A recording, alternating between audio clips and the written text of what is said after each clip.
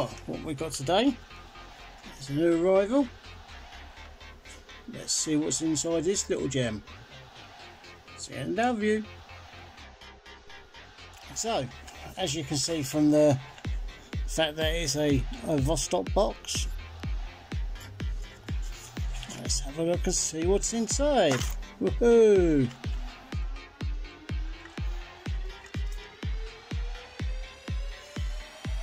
There you go.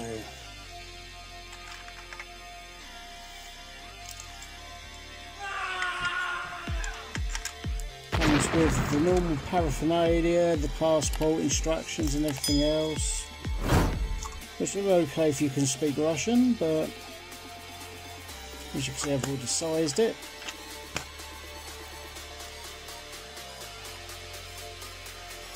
There you go. 22mm fitted lug, solid links, deployment clasp, swirly bee on the clasp, as you can see. I like to call this the multi-grain because I mean it's like, you know, it's got quite big grains.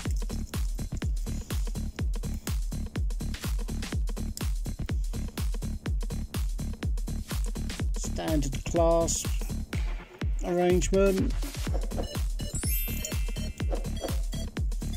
It has a bi-directional bezel, GRU, which is basically it's like the domestic version of the KGB dial. Deep complication. There's the back. Fully automatic 2416B Vostok movement. It has quite good loom. It has got quite good loom actually.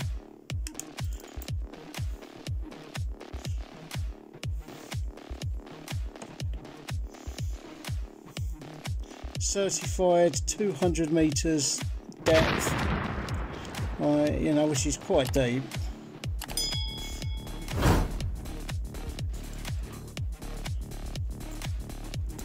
Right.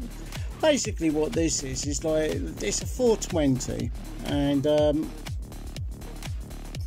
420s are round, standard round stainless steel cases with a Kommandersky dial in from the Kommandersky classic range. And I like my KGB watch, and I like the idea of the GRU. Right, if you can see that, if it's got a focus, come on you twatty phone. There we go. Oh, thank you. It's got the, like, you know, the bat wing, like the Batman logo. It's that this one hasn't got the black tap Batman logo, which I'm quite glad about because it's got the actual, like, you know, GRU logo itself. Right, let's stick it on the old wristo.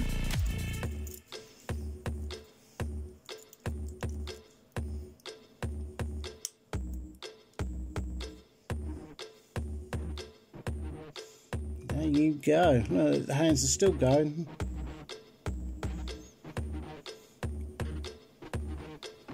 Now I've had my 710 with the same bracelet as this for a while now, and the polish on the metal is very good because it is a very good quality stainless steel. It's got a nice big crown, screw down crown. You know, the prices have sneaked up a bit on Kommandersky.com, but it's like, you know, it's still, it says 3,999 rubles at the moment, which is still like, it's only like a few pounds more, 38, like, you know, I mean 38 quid was getting you a very, very good quality watch, a diver's watch that, you know, could, like, you know, knock a Seiko into the water simply because, oh look at that beautiful knurling on the coin edge knurling, can you see that? You can see why I chose this. Right. It's kept very good time as well. Right. It is what it is. I do like that off medium to dark petrol blue. There's like, it is what it is. It is a utilitarian tall Vostok watch. You wouldn't wear this to go to like dinner with, like, you know, but you'd wear this out down, like, you know, like, what's it, when you're driving your car, like for work or something like that. You know, it's a work watch. Tough as the Soviet hammer. I love it. Right, we'll take this to the up view and we'll talk some more. So, there it is on the big view.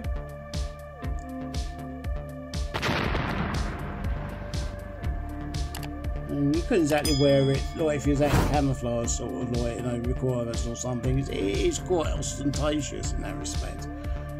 It's very blingy. Yeah, you know, look, for what I paid for it, it's a 1.6. No, this is 420. I beg his pardon. Like, you know, it is like I'm doing the same with the amphibias as what I did with my Komodorskis, which is basically have one of each case type of the amphibias, which I've only got to get the 170 and the 110 from the mainstream, and then it's just a couple of the exotics which are like double the price sort of thing, like the 970 and I can't remember what the other one is, and of course like the 350 with the swing lugs ones, which was the original amphibia. You know, it is very like, you know, pleasing to wear. I'm pleased as punch with it. It took a good wind, it's kept a good time, is what you expect. I'll put it on the time grapher at some point and see what it says on there. So I've got a 160 coming still, but because I've got to do the Reliance MOT this month, like, you know, I'm not buying very much. But on my other videos, there will be, I've got huge job lot of stuff in, like, just adjust the camera a bit, there we go, like a huge job lot of stuff coming, which I ended up slashing my finger open, like, if you remember, like I said about I put a new edge on this, well, in my haste, right, now this has got a safety device on it. Right, you see there, this is a safety device, it can't open. When you open it, right, you are supposed to lock it in place. You can't shut it. Of course, me, I couldn't wait. I was like, oh, I want to open my buzz, and I was holding it like that, and it went. And because this is like, this is as sharp as a Stanley knife, this is like, or sharper, this is razor sharp, like, it, like, blood went out my finger. So it did stop in the end, but I was getting to the point where I was going to find my suture kit, and I was going to suture up the actual, like, put a couple of stitches in it, like, you know, to stop it bleeding. I mean, that's all that would have happened if I took myself down to the hospital with it, like, you know. So there you go, Vostok 420 GRU, like, or Internal Intelligence Directorate. I mean, just as evil, just as nasty as the KGB. It's just that, you know, like we have MI5 and MI6, or the CIA and the NSA. You know, it was the domestic branch of Vostok, basically spying. And what they did was they spied on the people. They became the eyes and ears of the party.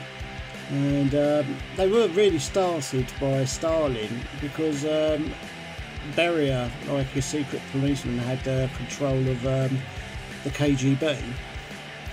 and Stalin didn't like the idea of that, so he formulated, I do believe, the GRU to basically counteract the growing in power NKVD, which became the KGB.